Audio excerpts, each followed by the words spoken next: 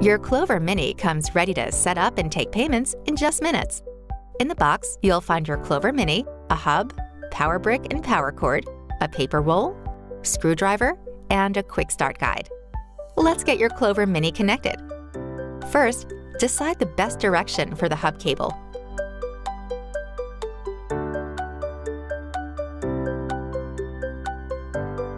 Use the provided green screwdriver to secure the cable. Next, connect the power brick to the hub.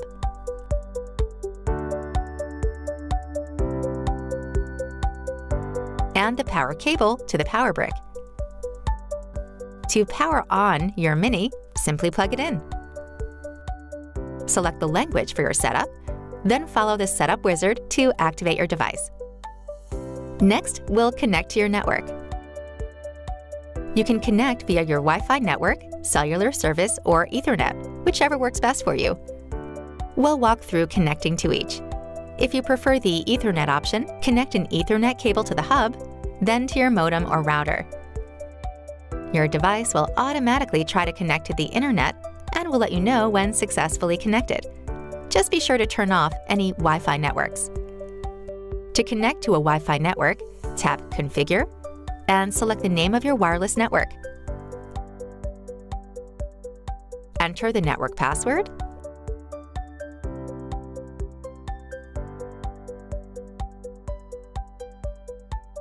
and tap Next. Cellular connectivity is a great backup option when Wi-Fi or Ethernet goes down. LTE-enabled Minis come with their SIM pre-installed and will automatically connect to a cellular network when powered on. Your device will now download and install the latest version of Clover software. It will reboot once after the initial install. While you're waiting, Clover support will send you an email with the activation code for your device. The code will be sent to the email address used to set up your merchant account. If you have multiple Clover devices, each device has its own unique activation code. Use the device serial number to match it with the right code.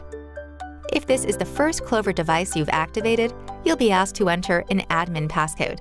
This passcode gives access to your Clover devices as the owner or admin. If you already have an admin account, the setup process will skip this step and your apps will begin installing. After your apps install, you'll set a few initial settings, such as whether you want to require a passcode to unlock the device, where to prompt for tips, either on the device or on the printed receipt, and whether the device will be merchant-facing or used only as a customer-facing display. You can edit these settings later in the Setup app. Next, we'll install the printer paper. Open the printer door and insert the paper roll.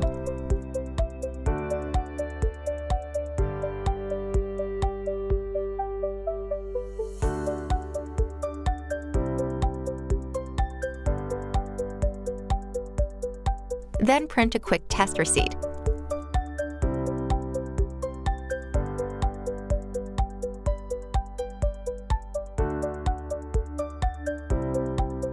Your Clover Mini comes feature-loaded.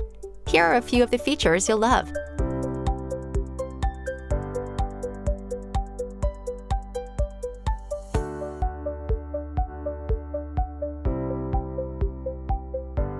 Plus, there are a variety of Clover accessories that can help streamline the day-to-day.